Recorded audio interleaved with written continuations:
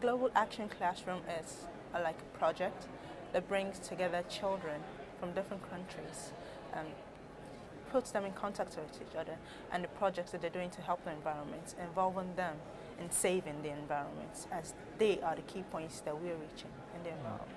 And you're from Nigeria? Yes, I am.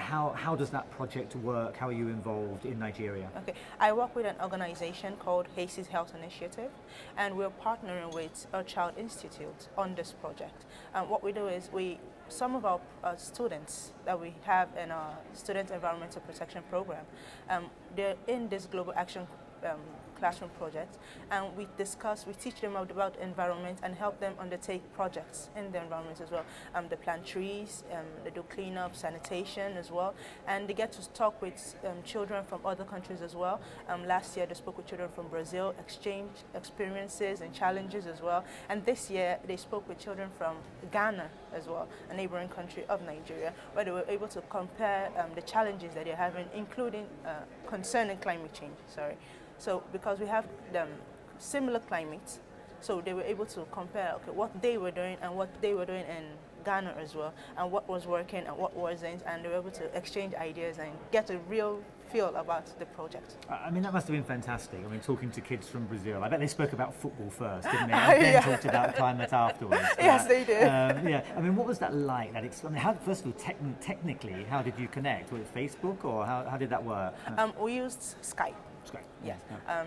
Most of the children, they, especially in our country, they're not really that into internet technology.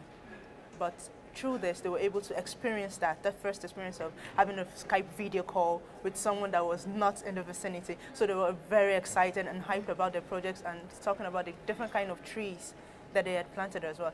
Especially some of the children in Brazil actually said they'd never seen a mango tree before. So this was actually very funny to the children in Nigeria because it's actually everywhere. So this was one of exchanging that experience was actually a very, very good thing for them. And it actually inspired them to do more. Like next month, the children will be coming together and writing a letter to the local councilman on helping them take care of their environment. And this is something they're doing by themselves. They're moving on together as one. So not the big old people, no adults involved, just them moving forward, and they're very excited. Yeah, I mean, it sounds tremendous. I love the thought of being there when these kids from Nigeria were talking to the kids from Brazil. Oh, it's wonderful. It must have been wonderful. Yes, it is. Will that link? Will you carry on with that link, or will they talk to kids from other countries? Or what happens next? Each country that they speak with, after a while, they keep that connection. So as the project goes on, they keep talking about what they're doing and how it's affecting the lives and the lives of people around them as well. So with more people that they connect with, they get a global exposure to what's happening in the society, what's happening in the world regarding the environment, regarding climates, not just in Nigeria, not just in Africa, but globally as well.